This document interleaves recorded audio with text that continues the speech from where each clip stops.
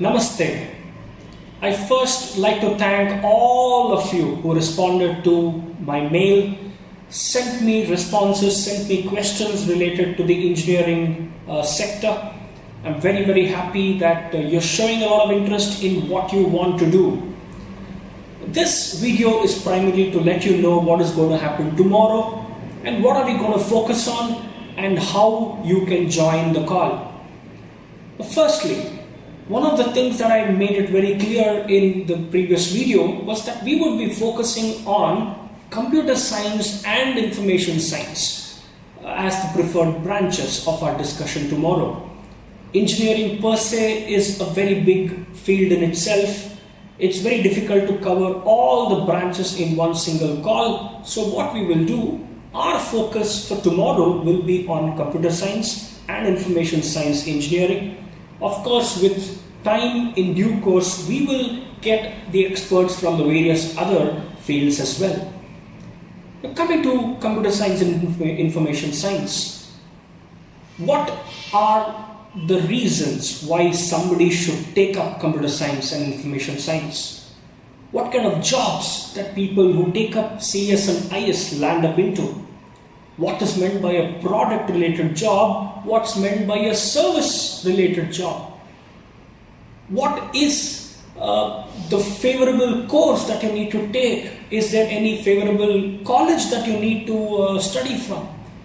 Is there a difference in studying engineering in a normal university, or does it make a difference if you study from the IITs or the NITs?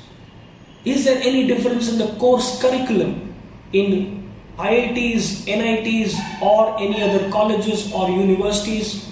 Or does autonomy make a huge difference in the way students study engineering?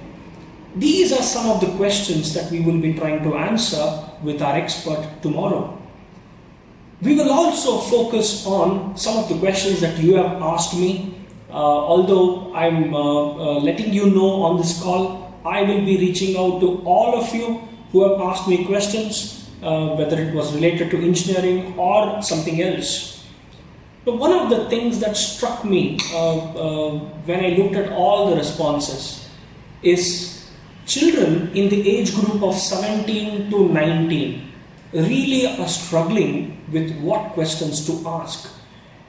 The basic question, which college should I join? Which course should I opt? These questions are predominant in your minds. There's nothing wrong in asking these questions because you need to ask these questions now and not sometime later. So keep all your questions coming. I'll be sharing the Google form link once again through this video in the description. You can share your questions, whether it is relevant to computer science or not, that's all right. But I'll be happy to ask computer science related questions, information science related questions with our guest tomorrow. Of course, we will focus on the other questions too post our call. Who's going to speak to us tomorrow? I will not be talking about this individual with respect to his name today. I'll only give you his background. He's someone who's worked in both service related companies and product development companies as well. He's worked with the renowned companies like Adobe, Microsoft, and currently is working on something really interesting.